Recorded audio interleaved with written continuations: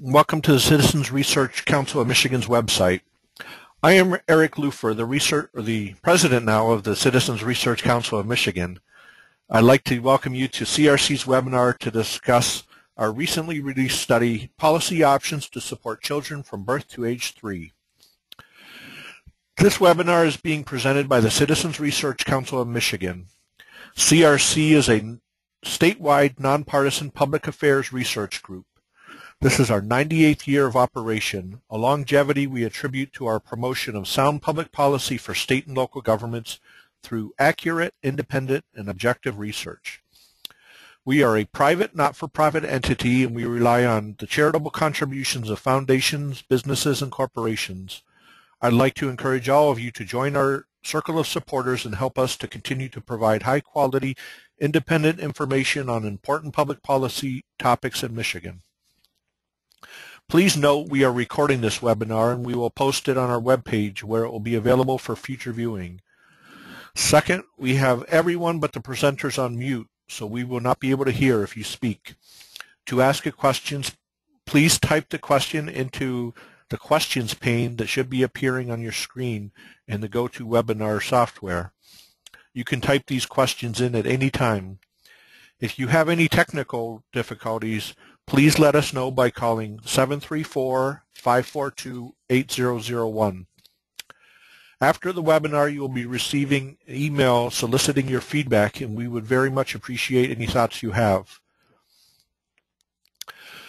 We scheduled this for about an hour, but we will keep going with questions and answers as long as they are available, as long as they're coming in. So please don't feel like an hour is up and just have to go. We'll try to stick around for as long as there's interest. Today's webinar on early childhood issues will be presented by Bob Schneider, CRC's Director of State Affairs. Bob has been with CRC for a couple of years now after working for many years with the House Fiscal Agency. So in the interest of time, let me turn it over to Bob and we can get started.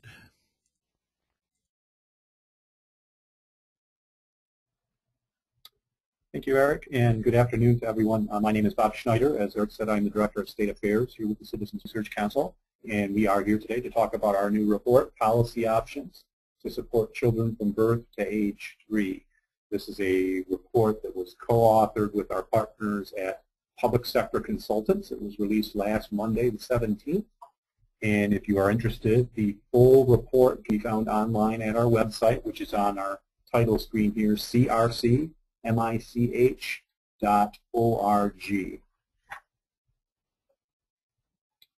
So again, today our topic is early childhood policy, and as an introduction, there's a growing consensus among scientists who study the brain and who study brain development regarding the critical importance of the first years of life for a child. That early brain development that occurs from birth through age 3 sets the stage for the remainder of the lives of these children. That brain development depends on healthy, nurturing relationships with caring adults. That's important to language development. Those relationships are important to the critical thinking ability, the development of critical thinking in the child.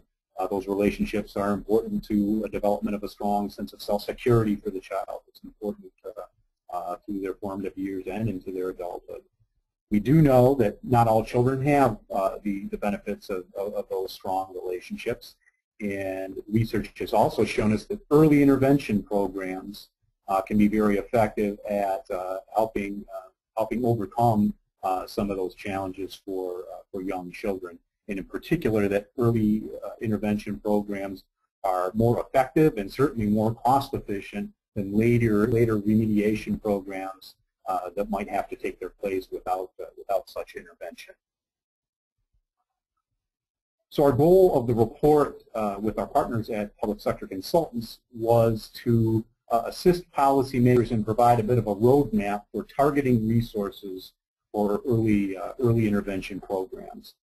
Many of you may be familiar with the significant investments in the Great Start Readiness Program, our state's pre-kindergarten program, an increase of $130 million annually for that program, that provides high-quality preschool for 4-year-old children. This report takes a look at, well, what's next? If we want to invest additional dollar resources into early childhood programs, what might be some of the best investments to make? And as such, the report tries to answer a few critical questions that policymakers will want to consider. First, how many at-risk children are out there? How many children in Michigan might need the benefits of early intervention programs? Two, what programs have demonstrated the greatest promise, the most bang for the buck, validated through research that's of high quality? And then finally, what will they cost? What can we expect on a return to our investment as a state? This report will address all three of those key questions and try to provide some context to policymakers for the decision making that they may wish to pursue. The report would not have been possible without some generous financial support from a number of sponsors. The Center for Michigan spearheaded the project and helped to bring along a large number of other charitable foundations and other financial sponsors, which are listed on this screen. We did want to recognize that support in our webinar today. The project certainly would not have taken place without the generosity of those organizations that you see here. So our first focus was getting a handle on need. How many at-risk young children from birth to age 3 are out there in Michigan that might benefit from early intervention programs, to give a guide to policymakers as to the potential population in need here. And to get to an estimate, we needed to decide who it is then that's at risk. Our key definition for at-risk is children with a heightened risk of falling behind their peers before they reach kindergarten, or in other words, kindergarten readiness. And we looked to research to see what factors might be correlated with a lack of kindergarten readiness. And we found the 5 that we talked about on the screen, both shown in research to be correlated with kindergarten readiness and also measurable for our purposes in the project that we were undertaking. We're going to talk about each of these factors in kind here and provide some numbers as to the number of children in Michigan who fall into these risk categories. Before we do that, just quickly on the methodology we used. We drew on both survey research and then where survey research wasn't available, other outside empirical academic research on the incidence of the risk factors that you just saw on the prior screen. Our primary source was the American Community Survey, a 3-year sample that represented 3% of households in Michigan. From the American Community Survey, we got information on household income and how that compared to the federal poverty level. We got information on spoken language within adults in households, and we got information on educational attainment of adults in households. 3 of those 5 critical risk factors. The other 2 factors where we could not get data from the American Community Survey, we looked to academic research on the incidence of both developmental delay issues and adverse situations. So first, we'll look at poverty and low income among very young children. Our analysis of the American Community Survey data suggests there are 465,283 children aged 0 to 3 in Michigan. And looking at family income of the households that house those children, we found better in 1 in 4, about 27.2% live in families with household incomes at or below the federal poverty line. And we looked at that as a narrow definition of poverty or low income. For the purposes of our report, we also looked at a slightly broader definition of 185% of poverty level. That's the level equivalent to the eligibility criteria for Medicaid, also for reduced school lunches, And if we look more broadly at that measure of low income, we'll find roughly 47% of children aged 0 to 3, just over 218,000 meet the definition of low income. We use these two measures, sort of the narrow measure and the broad measure, through the rest of the report as well, and looking at our risk factors. The other two risk factors that we looked to the ACS data for were non-English speaking households, and we defined that as in households with parents available, no parent, or if there was a separate head of the household, neither the parent or the head of the household reports in the ACS speaking English well. So no English speaking ability, or at least not speaking English well.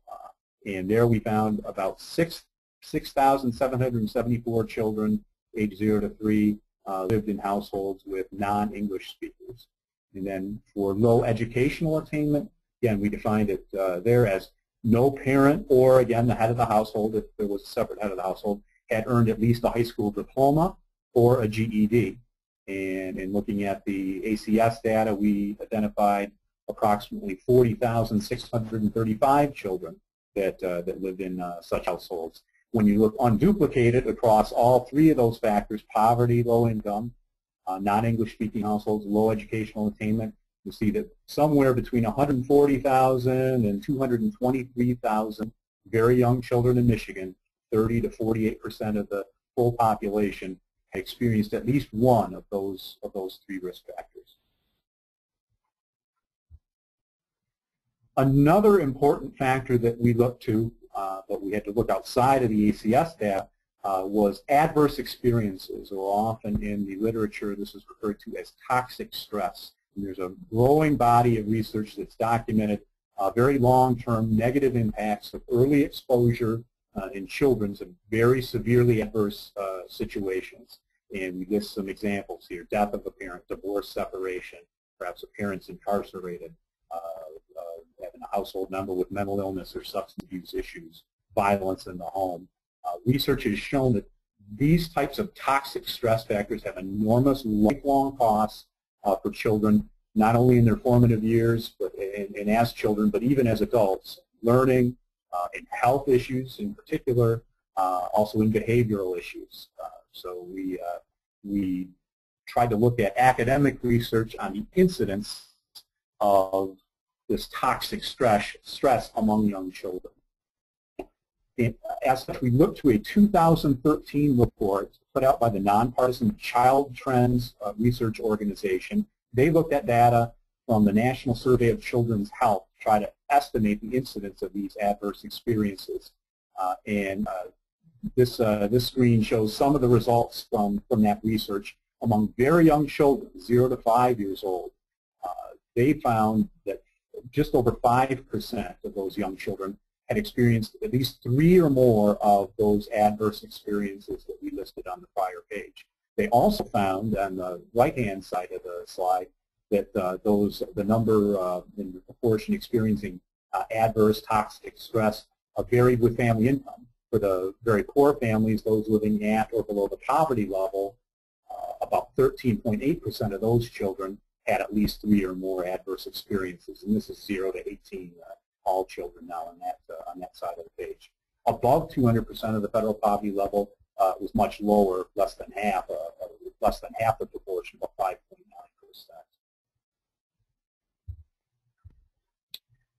And then lastly, we looked to research on developmental delays and disabilities and the incidence of these developmental issues among children in the United States. We found 2 good research sources in this regard. A 2011 study published in the journal Pediatrics took data from the National Health Interview Surveys and found an overall prevalence of developmental disabilities at about 13.8%. Among younger children, aged 3 to 10, was slightly lower at 11.8%, and slightly higher among children in poverty, just over 16%. Even a better fit for our analysis was the second research report cited here, a 2008 pediatric study that looked at data from the early childhood longitudinal study, the third cohort. This evaluated children at 9 months old and at 24 months old, so right in that 0 to 3 range that our research was focused on. The incidence of developmental delays in this group at 24 months was found to be about 13.8%, and once again, that varied by family income. Children in poverty were found to have almost an 18% incidence. Those above the poverty level, closer to 12.7%. So we took the data from the academic research and overlaid it with our American Community Survey data and estimated that roughly 19,000, just over 19,000 children aged 0 to 3 in Michigan have experienced at least those 3 or more instances of toxic stress during their early lives. And we also estimated, based on the research data, that well, 65,600, or slightly more than that, children aged 0 to 3 in Michigan would have been experiencing developmental issues at those early ages. If we look then at our prior factors, poverty, educational attainment, non-English speaking households, and look at an unduplicated count, total incidence among Michigan children of at least one of those factors, we estimate in our report that between 41% and 56% of all children in Michigan aged 0 to 3 experienced at least one of the 5 risk factors that we looked at in our study. Somewhere between 190,000 and 260,000 very young children in Michigan, depending on that poverty level that you use to evaluate low income. Further, we looked at the prevalence of multiple risk factors among these children, and you'll see on this slide, while about 21% of the at-risk children, 21% of all children, I'm sorry, experienced one risk factor, the majority of those who were exposed to at least one of the risk factors actually were exposed to multiple risk factors. We see almost 34% of the children had 2 or more risk factors that were relevant to them at that young age. So we've now estimated somewhere in the vicinity of 40 to 56% of Michigan's youngest children face at least one key risk factor that research suggests inhibits kindergarten readiness. The question now for policymakers becomes, what should we do? What are some of the best options for state policymakers in addressing some of these issues, some of these challenges for these young children and for their families? Our approach was to try to identify promising practices that were backed by sound evidence, and so we took these steps in trying to identify these promising programs. First, we asked a group of state and national experts what's working. Where should the states focus additional dollars if they were to make an additional $50, $100 million investment in early childhood intervention programs? Where might a good place to put that be based on research and evidence that's available? After getting the input from those experts, we then turned to the academic and empirical research for these programs. What programs could be supported by evidence and from high-quality studies, randomized trials, and so forth that showed solid evidence of effectiveness. Another factor we looked at, as suggested by the experts as well, was replicability. We may have program A, whatever it might be, in Chicago, and that same program, maybe by name at least, in Boston or out east, but those programs might be slightly different. A key factor was, are there models out there, national models, that we could replicate and be certain that there was program fidelity in how those programs were actually administered. Experts also mentioned other factors: serving the neediest children first, engaging parents in those programs, not just providing services to children, but but engaging parents in what was happening and then focusing on that cost-benefit relationship demonstrated rate of return for those programs.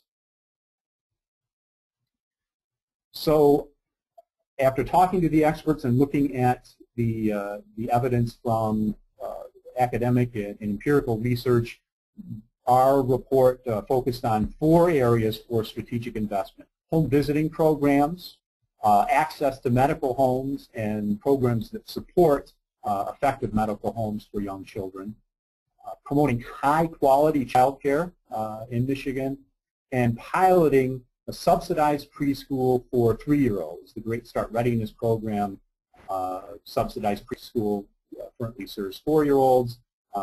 We looked at the potential benefits of expanding that access to 3-year-olds as well. Again, we'll walk through each of these program options one by one in the remaining slides. So first, home visiting programs. What are home visiting programs? These are programs that link parents with trained service providers, often a nurse or a social worker, for a regular scheduled set of home visits, often as frequently as on a weekly basis. They're voluntary programs. There are models that support an array of different needs. Some focus on children with special needs, parents with financial distress. Some programs and models focus on children where there have been red flags for potential abuse and neglect in the home. Across the board, a substantial amount of research has documented the effectiveness of these programs. In addition, the federal government has made some significant investments in recent years. The Maternal, Infant, and Early Childhood Home Visiting Program is a federal program providing federal funding to states to expand home visiting. Michigan has recently received some federal funds from this area. In particular, with the federal program, 75% of the federal funds are restricted to federally approved evidence-based programs. And the federal government contracted with Mathematica Policy Research, the national think tank, to conduct an independent assessment to determine what national models could be qualified as evidence-based programs. And those evidence-based models from the Mathematical research looked at 2 different things. Mathematical looked at study design, not only just research, but high or at least moderate quality research using effective tools like randomized control trials, matched comparison groups, highly rated. They evaluated the research design as well as then the study outcomes. In cases, the study had to have a high quality design as well as statistical significance, positive impacts in at least one of 8 domain outcomes that they looked at: school readiness, family self-sufficiency, health for moms and children. In Michigan right now, we have 4 evidence-based models that operate in the state: Early Head Start, Healthy Families America, the Nurse Family Partnership, and Parents as Teachers. And in addition, the state has a Medicaid-based maternal infant health program that has not yet achieved the federal evidence-based standard, but has achieved state evidence-based status, which is just minimally weaker than the federal standards. And we understand that the MIHP program also hopes to achieve that federal status very soon. If you look at the report, we did a fairly significant literature review in this area, evaluating the evidence of home visiting models in general. We looked specifically at high-quality studies as evaluated under the Mathematica evaluation, and very clearly there were clear positive outcomes in a number of areas that we cite here in the bullets: academic skills, reading, math, vocabulary; health outcomes not only for moms, or not only for the children, but for moms, and reduced mortality rates for those children; parenting skills, greater self-sufficiency, less reliance on public assistance, actual impacts on arrest and conviction rates for these children as they grew into adults in the future. probably some of the most compelling evidence for social programs that you could find were in the area of home visiting. One of the issues for home visiting is it can be an expensive program. We looked at both the cost and the unmet need for home visiting. There's not a lot of information on the current number of children served by the program. We expect to be getting some reporting on that soon that might fill in the gap in that way. Anecdotal evidence suggests perhaps around 40,000 children in Michigan are currently receiving home visiting services, and by that under one of the evidence-based models, regular long-term home visiting visits. That compares to the 260,000 at-risk children that we identified in our data analysis using the broader measure of low income. The programs themselves can vary significantly in costs, anywhere from $2,000 to $3,000 a year, upwards to $9,000 to $12,000 a year for the early Head Start program, depending on, and that depends on the intensity of the program, the duration of the program.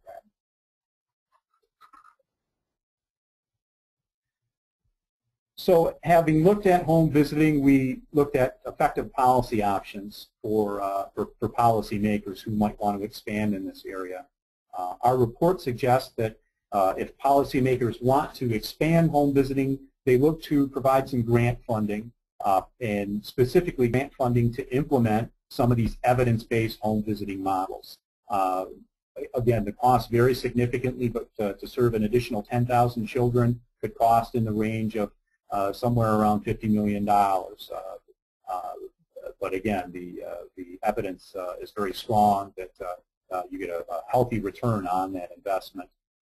Critical to that would be to fund technical assistance. In particular, as we talked about earlier, these models vary in terms of their emphasis and focus. And so screening children and ensuring that children are sent into the most appropriate home visiting model will be very important. Would be helpful to have a couple different national models operating in given areas to take advantage of their helpfulness in terms of different children facing different risks. Also leveraging federal funds, the potential to draw Medicaid dollars for some of the health aspects of home visiting will be very important, and that technical assistance to maximize federal dollars could be very critical. A second area of focus in the report was child care. Older research of an old view of child care saw time in child care as being fairly ambiguous. And in fact, at worst, there were some studies that suggested a correlation between time and care and certain negative impacts on social behavior for children. That view has changed recently. Studies have begun to use classroom assessment tools to try to rate the quality of the interaction between caregivers and children in the caregiving environment.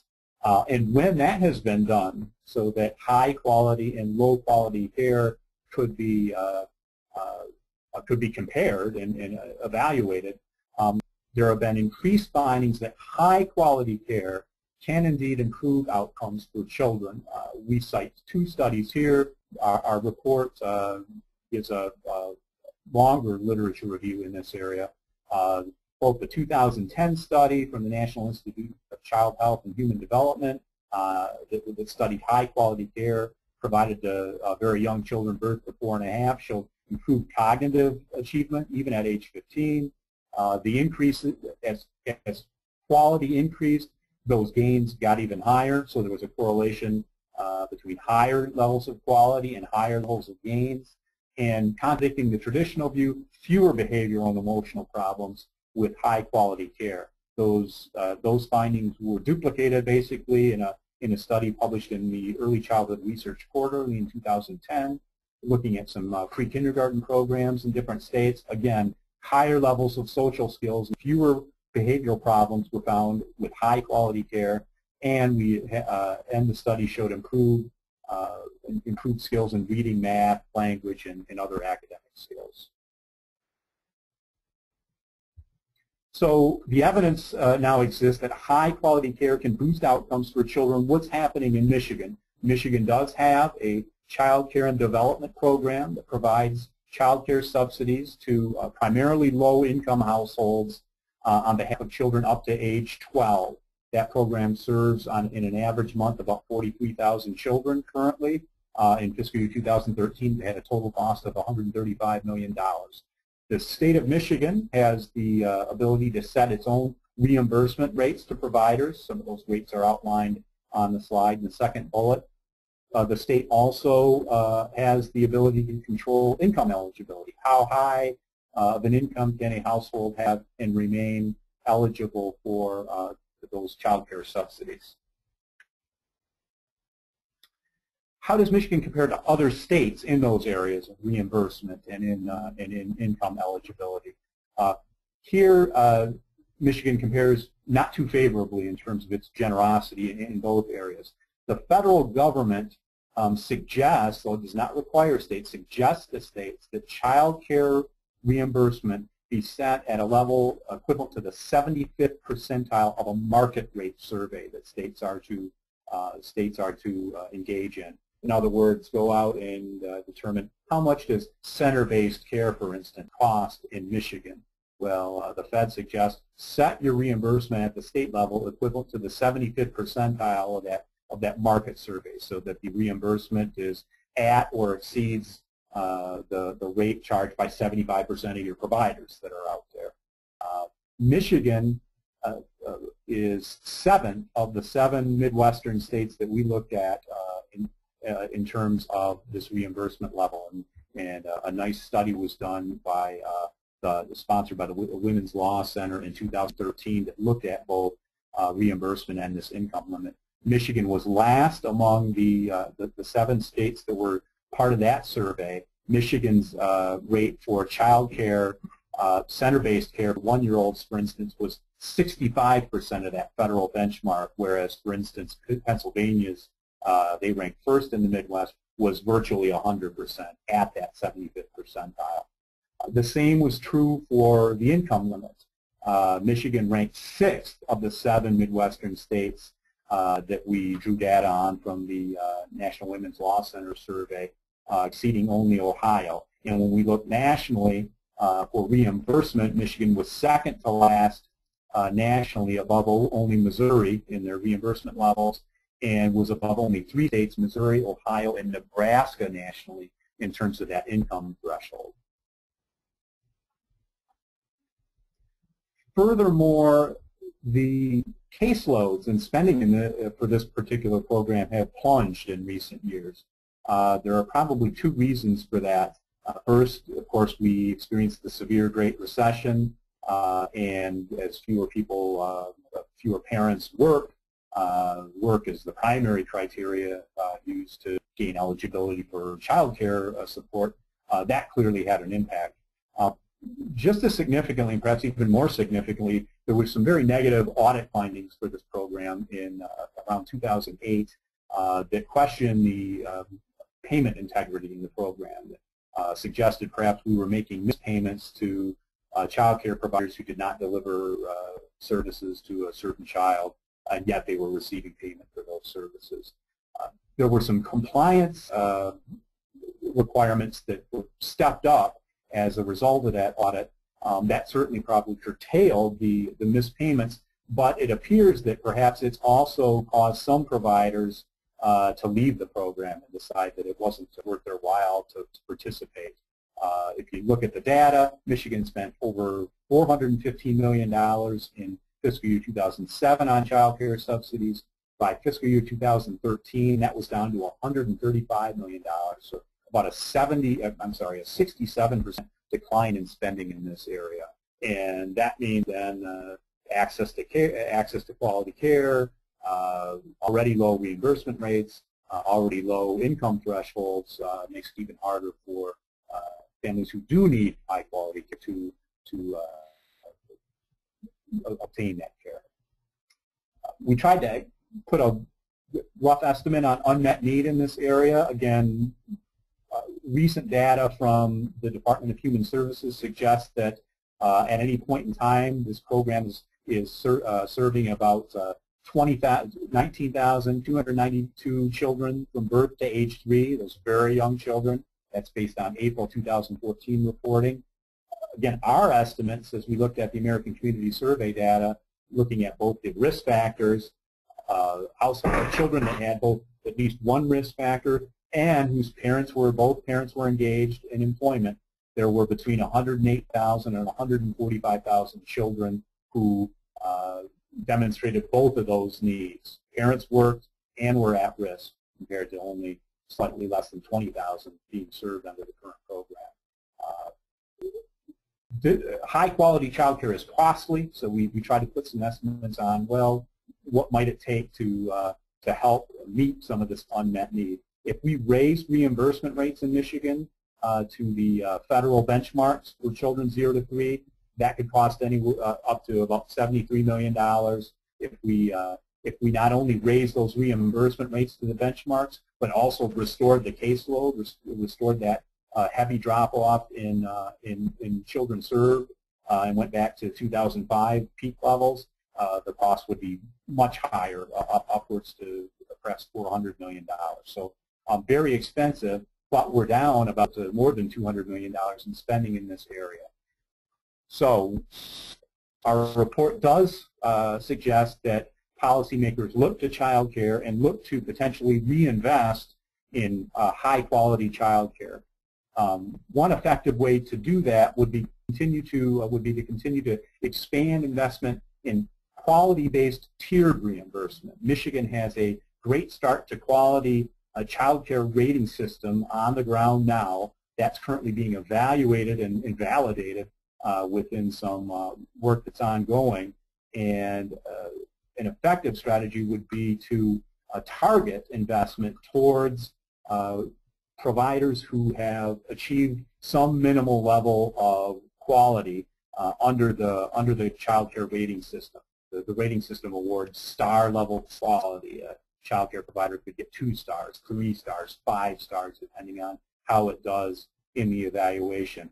If that child care rating system can be validated and show that high-quality care is indeed in Michigan correlating to positive outcomes for children, then investing in targeting the investment to providers that, for instance, achieve at least 3 stars in the quality rating system may be an effective option. We estimated the cost current cost at between $15 and $20 million, at least initially, if reimbursement rates were increased to the federal benchmarks for 3-star or higher rated programs. That would go up over time as additional programs qualified at the 3-star or higher level, hopefully significantly as we incentivize more providers to provide high-quality care. But that may be an effective financial option in terms of this investment.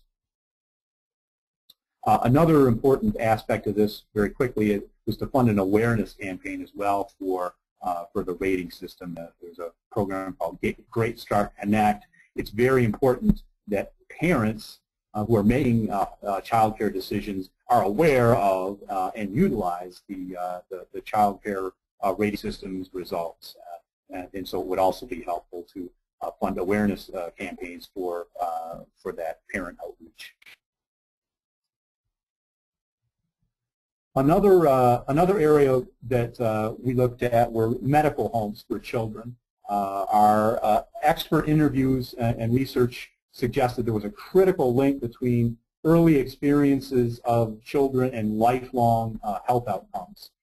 And medical homes for children assisted in helping at-risk children overcome some of the challenges. What is a medical home for children? It's what, in part, what most of us think of as a medical home. An ongoing relationship with a primary care physician. That physician coordinates care, looks at all health needs for the patient. For children, research suggests it's important to have a 2-generation focus as well that focuses on the child's health, but also supports parents in being sort of that primary first-line healthcare provider for the child. In terms of maintaining a medical home relationship, also clearly there are challenges for at-risk families, any family, but particularly at-risk families. It's not only difficult to navigate the healthcare system and to get access to a high-quality provider, but other barriers for lower income households or non-English speaking households might exist. Transportation, getting my child to an appointment, language barriers, other challenges that face at-risk families. Research has demonstrated that, that medical homes are helpful both for the patients and but also for the healthcare system in general. We again did a literature review in the report. Families with medical homes, children with medical homes show lower emergency room use, more well care use, increased outcomes for adults, particularly those with particular health risks, overall reductions in healthcare spending, and then for children in particular, research has borne out improved rates of vaccination, reduced unmet health needs, and even increased healthy behavior in the homes, more parents reading to children as an example. In our research, we found there are programs that can help to maximize the existence and effectiveness of medical homes for young children in Michigan. And a model program that we looked at is the Children's Healthcare Access Program, often called CHAP, which was originated in Kent County in 2008. And CHAP is a partnership between local Medicaid health plans, local medical providers, and other partners focusing on Medicaid-enrolled children. It provides families with educational care and education resources, as well as the care management that comes with a medical home. Providers are also provided technical assistance to help ensure a strong medical home environment for their patients. The system itself, health plans in the area provided enhanced reimbursement incentives to providers for their participation. A central component of CHAP was a team of medical professionals, nurses, community health workers, social workers, behavioral health navigators, who provided services both in English and in Spanish to provide wraparound services, referrals to community services, maybe transportation, for instance. Provided technical assistance to parents in making sure their child was having health needs met. That Kent County model was expanded and replicated in Wayne County in 2011, and there were ongoing efforts in 9 other counties to do the same. Unfortunately, some funding through the Early Childhood Investment Corporation was discontinued. Many of those county efforts now are in limbo as a result of the lack of funding going forward. When we looked at the Kent County CHAP program, it's a program that covered 18,000 Medicaid-eligible children. Our look at some of the financials suggested that the program provided those direct consultation wraparound services to around 2,000 children at a cost of roughly $224 per child. And we went and looked in the study at unmet need in Michigan for medical homes. Recent survey evidence suggests over a third of children from birth to age 5 lack a medical home. That same data then, if we look at the population of 0 to 3 children, suggests that perhaps as many as 95,000 children aged 0 to 3 do not have a medical home in Michigan. The Kent and Wayne County CHAP programs covered an estimated 10,750 children in that 0 to 3 range. So again, that suggests a pretty healthy gap and unmet need in the vicinity of maybe 84,000 children. So we recommended as an effective option for policymakers in the area of providing medical homes for children an expansion of these types of CHAP-type programs that would effectively increase the number of children not only with access to a medical home, but with an effective medical home relationship. Policymakers should consider, if they wish to expand access to medical homes, providing matching grants to assist communities in creating and running CHAP-like programs. Given the financial information out of Kent County in terms of about $224 per child as being the cost of those tangible wraparound services, it's estimated that to provide those same types of services to all Medicaid-eligible children, 0 to 18, it could be as low as $10 million statewide. That's a lot of money, but in the context of the state budget, that's a very doable number. We also emphasize creating a resource center to provide technical assistance to learn from what's worked in Kent County, to learn from what's worked in Wayne County as well, and allow those new communities to model their programs after the successful programs in Kent and Wayne counties. So finally, in our conversations with experts, there was some talk about the potential for expanding eligibility for a Great Start Readiness program to 3-year-olds. Currently, the program serves 4-year-old youth. There was some suggestion that 3-year-olds are sort of in a hole. It's post-home visiting. It's before they're eligible for high-quality pre-kindergarten programs. Perhaps 3-year-olds would benefit by that extra year in Michigan's high-quality pre-kindergarten program. The research on this was on including 3-year-olds in preschool. It was a little mixed, often showing initial benefits, but no consensus on whether those benefits persisted over time.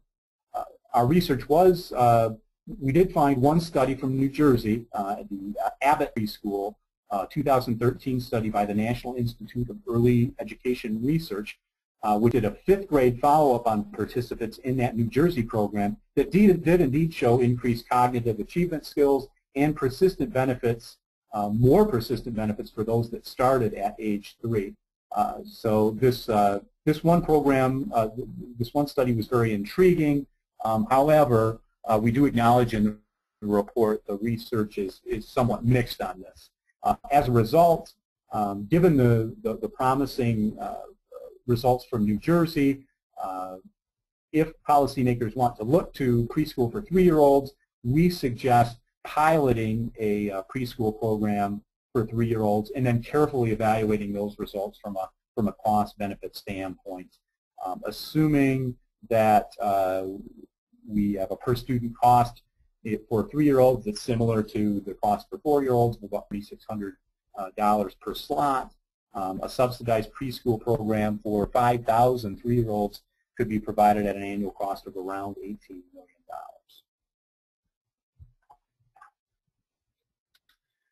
So with that, that's a quick review of some of the policy options that we put forth in our recent report. I thank you very much for joining us today. We do have time for some questions, and I will turn it back to Eric to see if we have some questions that have come in. Thank you very much for joining us. Thanks, Bob. As I mentioned at the beginning, for those who joined us late, we're going to stick around as long as there's questions lined up. So I know the invitation said about an hour. We'll stick around as long as needed to address these. So the first one, Bob, is about the stuff you presented at the beginning. You referred then and once in a while throughout the later slides to say the neediest children. How would that standard be measured? How would you define who are the neediest children?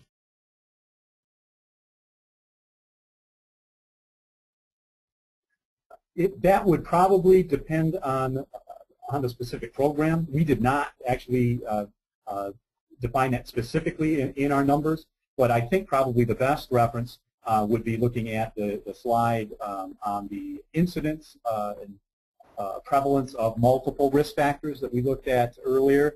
In fact, maybe I'll quickly go back to that slide for the benefit of those who can see it. You know, we do have many children in the state who not only are experiencing one risk factor, but 2, 3, sometimes even 4 risk factors. If you're talking home visiting, if you're talking high-quality child care, how you measure that, the neediest children may differ a little bit, but in general, I would say those with at least 2 or more of those risk factors, would have greater need than those facing a single risk factor. But it would depend a bit on the program and would probably be specific to each of these programs, depending on which ones policymakers decide to tackle. Bob, you listed a number of different programs, 4 different programs. Is the idea of the research that these should all be done at once, or did the report try to set them up individually? What would be the benefits or the downside of doing it together or doing them?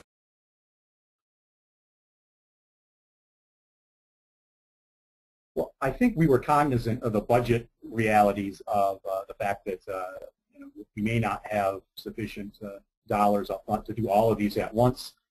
We also did not prescribe a specific roadmap as to which should be first or second or third. What we did do was try to look at, or if we're going to take that next step for early childhood programs, what programs should we look to first? And it is these 4 programs in our mind. I do think that we found the most compelling evidence on home visiting. I think it's very clear that home visiting has the strongest link between empirical research that can show that if you do this, you get positive results down the road, that they're persistent, that they last into adulthood.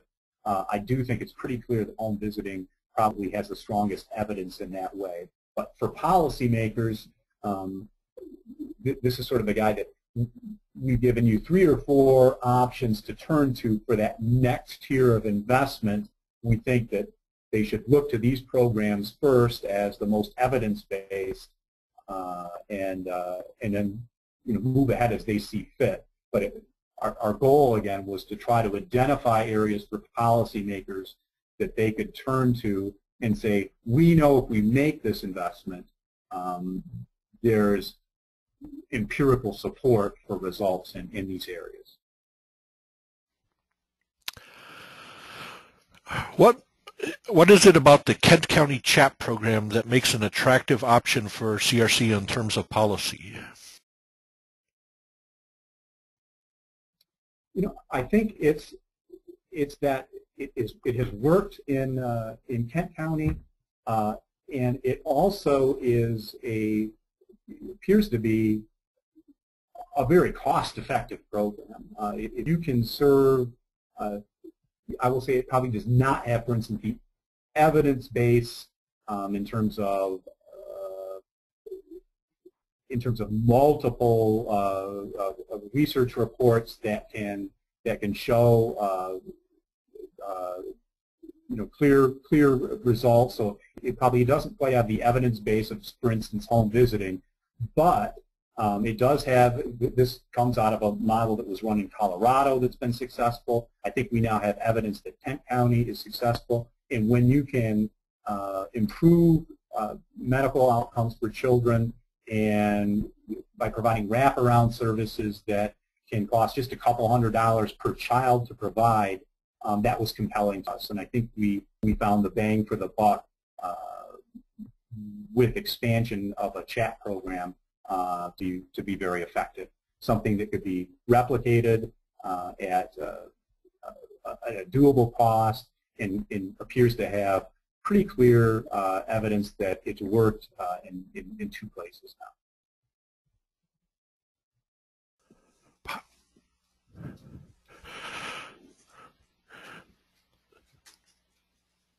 Why isn't early on mentioned as part of this study?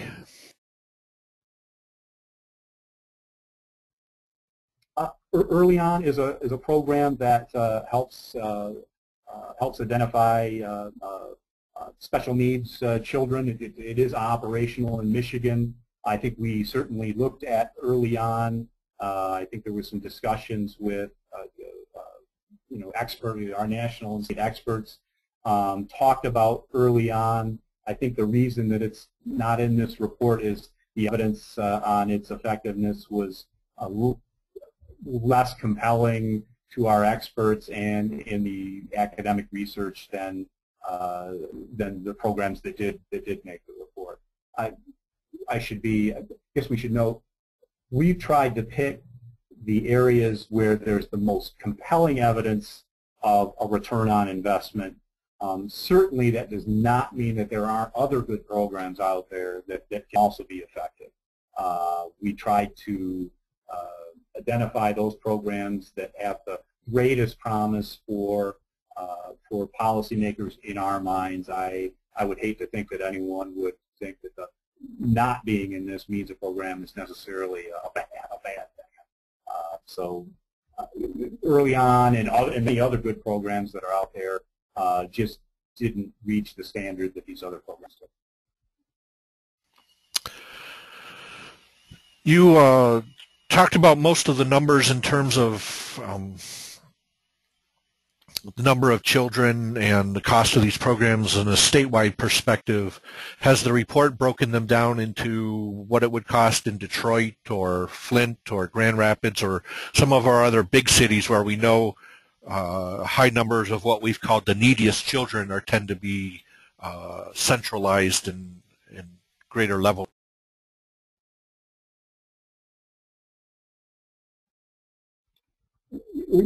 Our thought and hope was to do a little of the geographic comparisons in terms of the at-need population.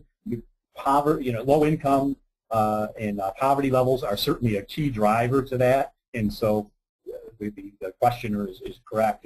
Certainly you're going to see a much greater incidence of at-need youth in some of our poor urban areas and rural areas as well, perhaps.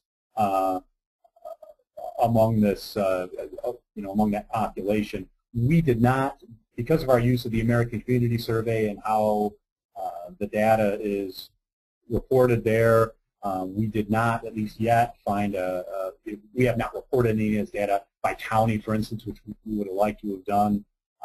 So unfortunately, as of right now, at least, we did not break the data out into any geographic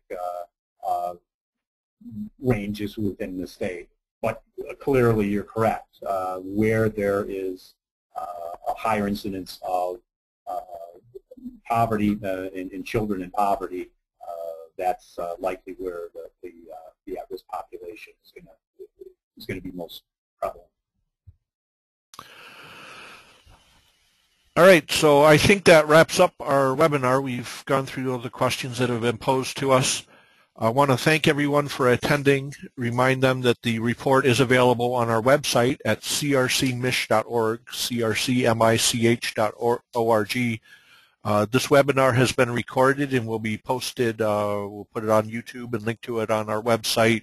Hopefully by the end of today, if not very early tomorrow, it should be available so you can refer others to what you've learned today, and hopefully we can continue to push this report forward. Thank you again, and everyone have a great evening.